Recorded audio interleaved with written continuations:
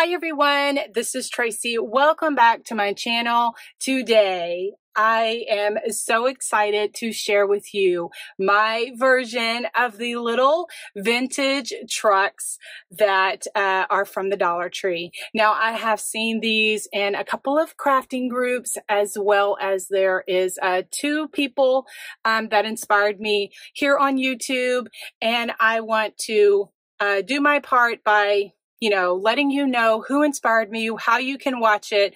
Maybe you will pick up tips from their videos that you don't pick up from mine, because that is what this community is all about. It's about sharing and caring enough to let us know where you got the inspiration so that we can learn from each other. And I just love this community that we are building. Anyway, so here's my little versions. Aren't they so cute? I did a blue one and I also did a red one. My video is going to show you both of them because I can't make one for me and not make one for my sister. So I decided to do the video showing how I made both of these, how I made the cute little bows, because I get lots of comments on my bows. So I do have the bow tutorial included in this video. So y'all stay tuned.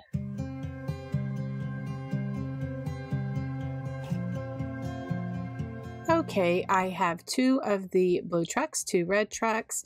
I have two of the jack-o'-lantern boxes. These are the large boxes, the largest that they have available. I have some blue and red paint. I also have some craft sticks. I was thinking about doing a little fence on the truck, but decided against that, and then my X-Acto knife. I struggled a bit with this X-Acto knife. I don't know if it was just me. A box cutter probably would be more efficient, but I didn't have a box cutter available at the moment, and I didn't want to go try to find one, so that's what I would recommend.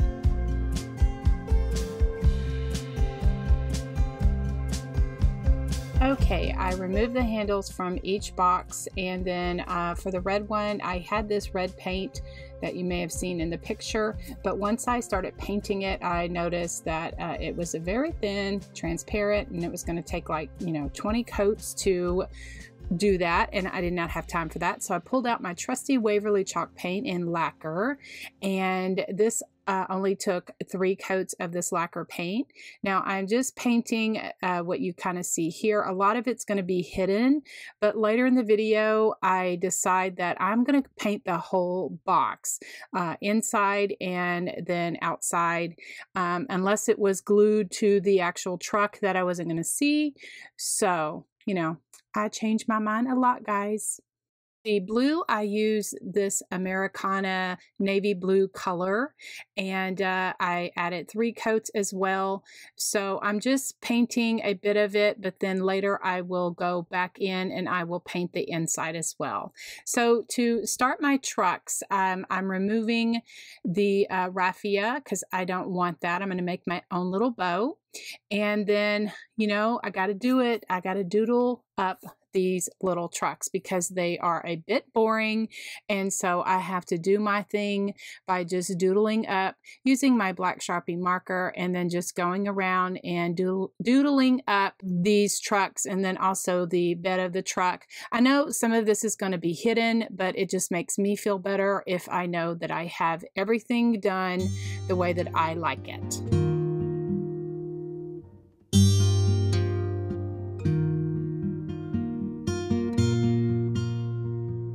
I do the same thing with my white paint, just go around each of the little trucks as well as the beds, and just add some white paint for highlights and also character.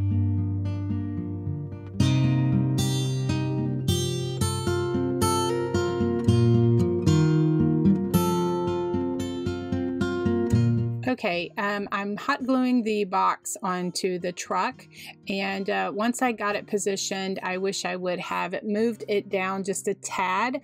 So see where the end of the truck is, like where the wheels are. I wish I would have put the bottom of my box, line it up with the bottom of that, but I was basically lining it up at the top, like we're right under the pumpkins. And so then once I got the other piece on, I'm like, darn it, I wish I would have dropped it down just a bit, like a half an inch or something like that. But I did get it right on the red one. So then now is when I decided, you know what, I do not like that green showing. So I go back in and I paint the inside of the box. Okay, so working on the red truck, now I have it right. I'm hot gluing the box to the back of that truck, and I'm lining it up down there like where the wheels are, because of that gives me just a little more room at the top to, you know, decorate it and put things in it that I want. I paint the inside of the red truck box, as well as I painted the backs and the little bottom of the red truck. I painted both of the backs, the red and then the blue. If that doesn't bother you, then you don't need to. I just did it for myself because that's what I like, and I didn't want to see that bare wood. So then now what I'm showing you is I wanted to put a little roughness of the on the box so that it would match the rusty colors of what's on the truck. So I just have a stencil brush and just some milk chocolate paint Americana, and then I just, you know, just kind of dab that on there, just brush that on, and then I give the box a coat of this varnish, this gloss varnish. That's my favorite one to use. I will have a link in the description below if you would like to check it out. And then we are good. This is how my trucks look so far. And now the fun part, I'm going to show you how I created the little bows for these trucks. Here are the ribbons that I'm going to use for my bows. As I go through the bow, I will tell you where I got the ribbon from. I decided not to use that jewelry cording because I am going to use raffia instead. Okay, so for the first bow, I have this black and white buffalo check. It's cut at 10 inches, and then I just fold it in half and make a V cut. And then now this burlap with white polka dot is from the Dollar Tree. I do the same thing, cut it at 10 inches, and then just V cut that.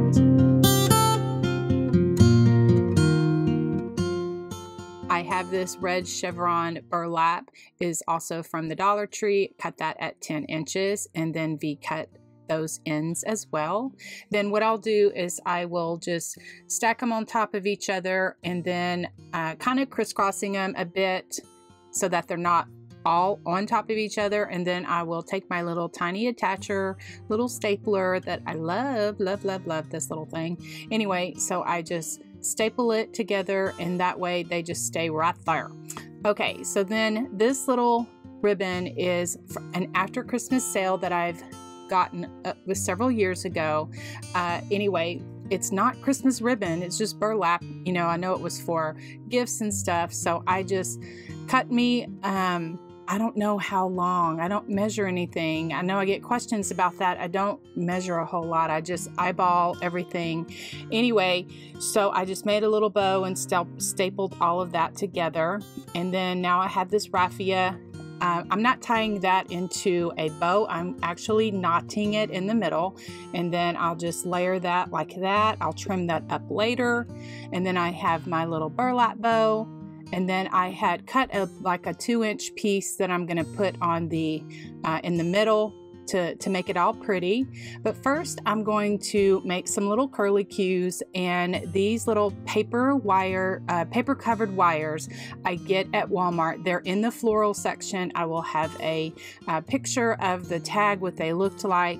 Anyway, but I get questions about these little curly cues that I make. Where do I get the wire? It's in the floral section at Walmart. You can get it at other stores too, but that's where I got these. So I am just twisting both ends of the wire around the little dowel, and then in the middle is where I will attach it to my ribbon. What I'm doing there is I have my needle nose pliers, and I just kind of bend the ends that I can't get quite curled enough around the dowel. I just bend those edges in so that, you know, they look pretty and that it won't scratch me or someone else.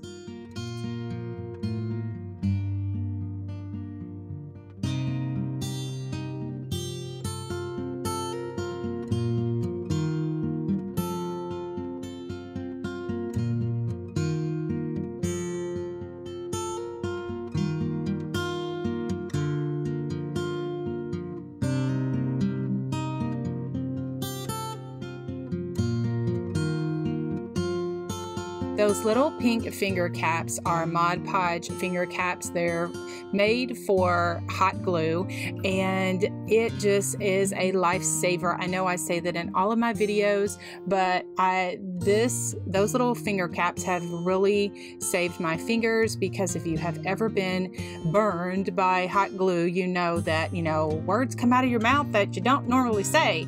Anyway, so I'm a huge advocate for saving the fingers. Anyway, so what I do is if I have any excess, I just trim it off. Now for the blue truck ribbons, this burlap and blue striped is from Craft Outlet.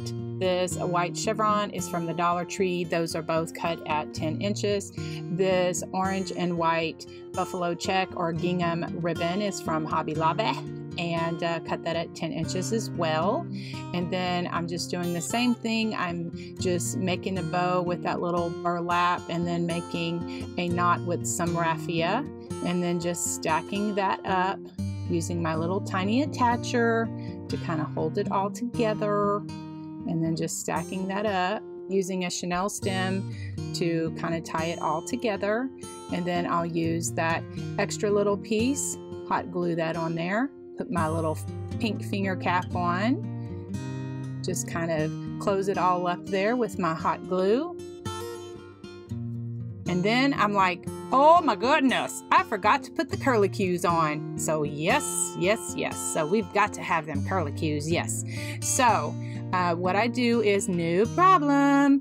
I'm sorry I'm out of frame just a little bit, but I just ended up taking that burlap, that little last piece of burlap off, and I couldn't get the chenille stem off, but what I did was just added another chenille stem, and then cut another piece of burlap and just wrapped it around the center, and we are in business, no problemo. I'm glad that I realized that I forgot to put the curlicues on this ribbon before I glued it to the truck. That would have been awful. Anyway, but sometimes those things happen in crafting, a lot of the times for me. These little leaves came from the Dollar Tree, and I just am gluing about 4 on there, and then I just add my bow by hot gluing it to the top of the truck, kind of in the middle, like where those leaves don't meet. I just left a little space for my bow, and then just hold that till it's dry. I do the same thing on this blue one. I just alternate some leaves.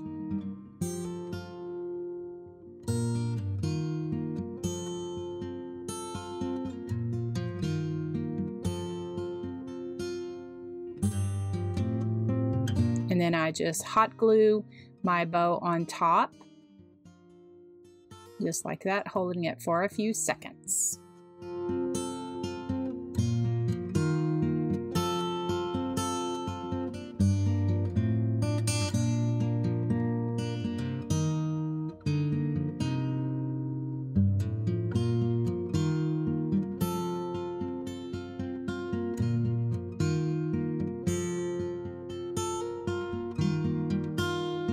Okay guys, I hope that you got some tips for that, but what I want to know is, which one do you like? Do you like the red truck or do you like the blue truck?